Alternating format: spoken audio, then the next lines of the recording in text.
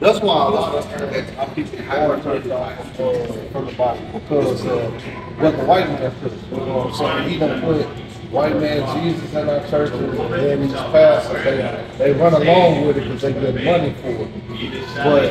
But how you seen a lot of Israelites growing right now is because we start to understand what the Bible is actually saying. Because all that stuff that they push in the church, all that shit is a lie.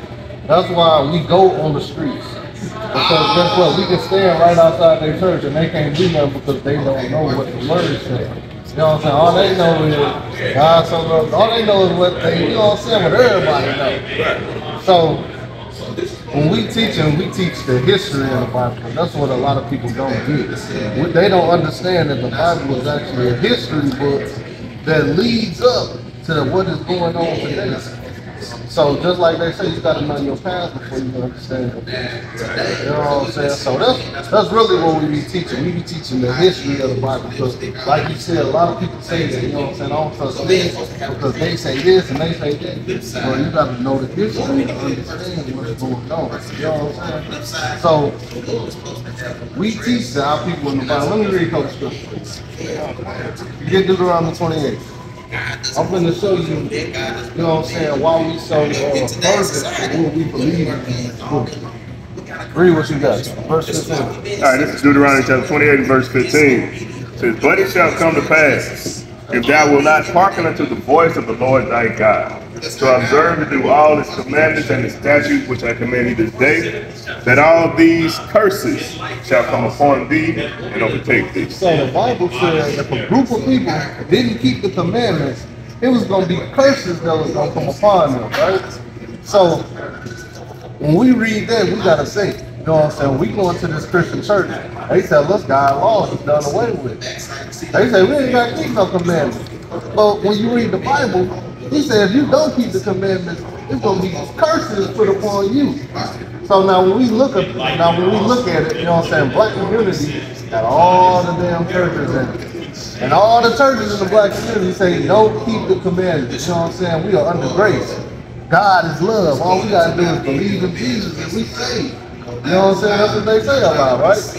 So God just said if we don't keep the commandments, curses gonna come upon us. We're gonna see these curses and who these curses come upon because that's gonna figure out, do we need to be keeping these commandments or can we continue in the way that we live in and say that Jesus saved us and he's the grace and everything that we need to get to God. You know what I'm saying? Read verse 16. That is verse 16. "Cursed shalt thou be in the city." So he said it's a group of people who's not keeping the commandments and they're going to be cursed in any city that they go in. You know what I'm saying? So when you go all over the world and you find the worst neighborhood, who be in those neighborhoods? Black. It be black people, it be our people. You know what I'm saying? Read verse 32. Verse 32. "To thy sons and thy daughters shall be given unto another people." So if you don't keep these commandments, I'm going to let another nation of people take your sons and your daughters. What does that sound like? Sound like slavery. You know what I'm saying? This is real life information. And it still happens today. If they say you got to take care of your kids to their standards, they going to come in your house and take your kids. You know what I'm saying? And I seen a little article where a lady didn't want to take a B12 shot for her kid. Well, she was going to take it. But she said, I want my husband to come up here so he can see what's going on first. And they took her kids from her just from refusing anything that they deemed was right for her. You know what I'm saying? So he said, our sons and our daughters don't be given unto another people. Give me verse 48. Verse 48 says, "Therefore shalt thou serve thine enemies." So he said, after you not keeping these commandments, you're going to have to serve your enemies. Your enemies is going to be another nation of people. You know what I'm saying? Read. "Which the Lord shall send against thee in hunger." So if you want some food, where you got to go? Where do I have to go? Yeah, where you get food from? Grocery store. Who owns them grocery stores? White folks. Usually white folks. You know what I'm saying? A lot of different. So when Chinese people come over here and they need some food, where they get their food from? I mean, I think they get their food from the same place. They get their food from No, they get their stuff imported from China.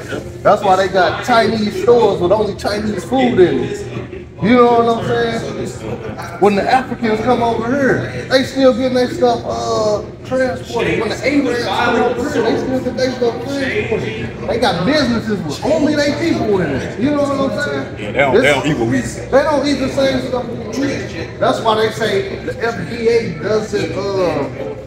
doesn't regulate the things that the Chinese import over here. FDA only regulates things that come out of America. They don't regulate things that come off a boat from another country. So when they be saying they be feeding us rats, that's because none of the stuff that they have imported and throwing into our communities is not FDA approved. So they can throw anything in that food and say that it's something else. Ricky Reed.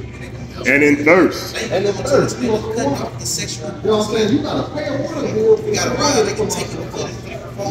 You go in that backyard, you start collecting the water, they gonna come and tax you for that.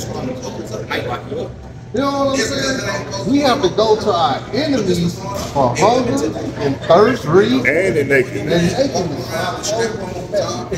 For 400 years. Name a black man with a clothing. A textile company. He makes his own cotton. You don't know him. He said we gotta serve our enemies for these things. Greed. And in one of all things. And in the one of all things. So just like you said earlier, you said, man, you know, I really just don't trust what they said about this. You gotta go to our enemies for our education. We gotta go to our enemies for our religion. We gotta go to our enemies for a driver's license, for a birth certificate, for a death certificate. From the time that you was born to the time that you die, you gotta go to another nation of people for everything that you want. This is a curse that God said He's gonna put upon the children of Israel for not keeping their commandments.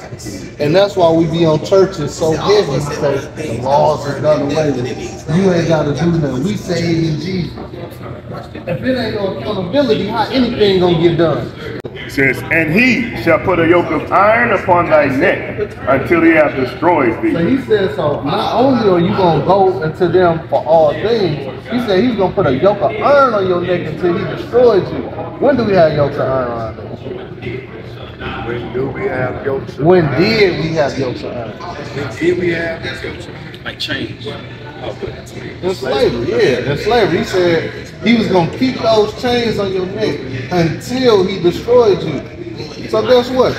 Once it's like a dog. You know what I'm saying? You got a dog, you got a new dog, you know what I'm saying? He's running all over the place. You got to put him on that chain. You got to train him to stay right there with you. You got to train him that anytime he run away, you're going to have to come back to me to get your next deal. He said once they took the chains off of us, we ain't going nowhere.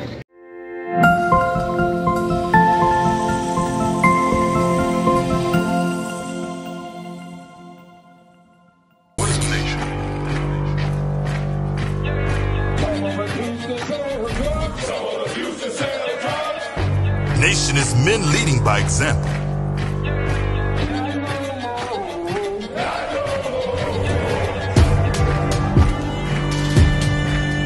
Nation is family.